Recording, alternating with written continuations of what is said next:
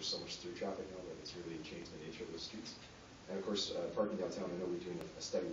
I'm just wondering, would it be possible, does it exist already, is it in the works, that we could maybe cost out what a parking space costs for us downtown? Like what the impact of that is, that could we actually put a dollar amount to that so that when we're looking at things like transit, or if it's cycling routes or whatever, we can kind of have a base to compare to? Thanks. Your Worship, we could do something around that, both for costing of provision of parking and structured parking, as well as looking at just the general societal costs. So we can endeavor to do that as part of the parking study for the downtown Regina. I think that would be great. What would the process, or we would just wait for that when the parking study comes out? Mr. Carlson? Your Worship, I'll just take that away and talk to the parking study staff to look at the practice. Okay, great. Thank you so much.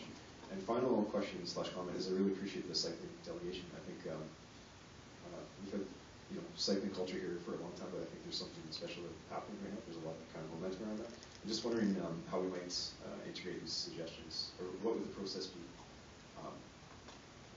amongst having this voice kind of actually be able to talk to administration. Thanks. Mr. Carlson? Your Worship, I think they're doing the right things and staying plugged in with the Design Regina process. There's still a couple of consultation rounds to occur in 2013, leading to the final approval at the end of 2013. So part of that will be looking at the transportation network, and part of Complete Neighborhoods is looking at how to improve transportation options as well. So staying involved or connected with the administration through that process would enable them to bring forward all of these ideas as we go forward towards completion of the OCP, Official Community Plan. Okay, thanks. Thank you, Councilor Fraser. Councilor Hinks?